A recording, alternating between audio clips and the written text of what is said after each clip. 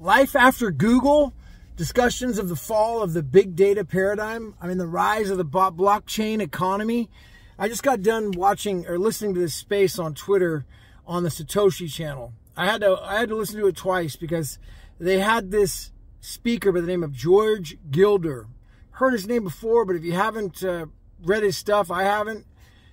You know, this guy literally broke down some of the most amazing truths I've ever heard in my life. He's an 83-year-old man who just got done running a 5K marathon this morning, and he's one of the, appears to be one of the most prolific authors of over 20 books and pioneer thinkers on computer science.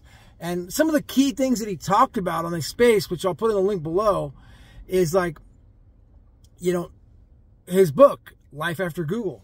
One of the big things, and his premise is about how discussions about how the fall of the big data economy and then the rise of the blockchain economy, the big data paradigm and the fall of the big data paradigm and the rise of the blockchain economy.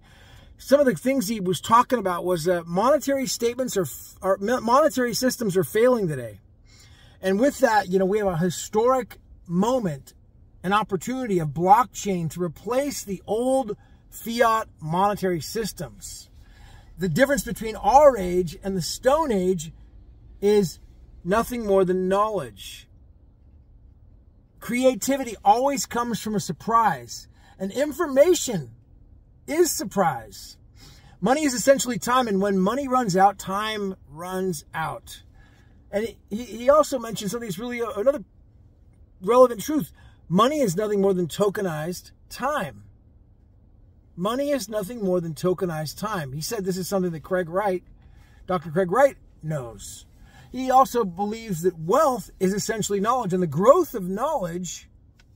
And when everything else is abundant, the only thing that's scarce is time.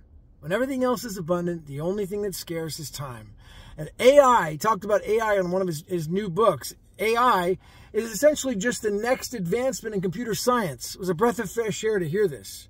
You know, we don't need to be scared of AI. It's just the next advancement in computer science. And he compared it to the IBM mainframe in the 1960s, which he observed. And he said that AI will not succeed until it's distributed. You know, so this guy, George Gilder, really broke down, I mean, some of the most fascinating truths on the advancement of computer science and the essential opportunity that we have in the blockchain, basically the new blockchain economy right now, to replace the big data paradigm and have life after Google.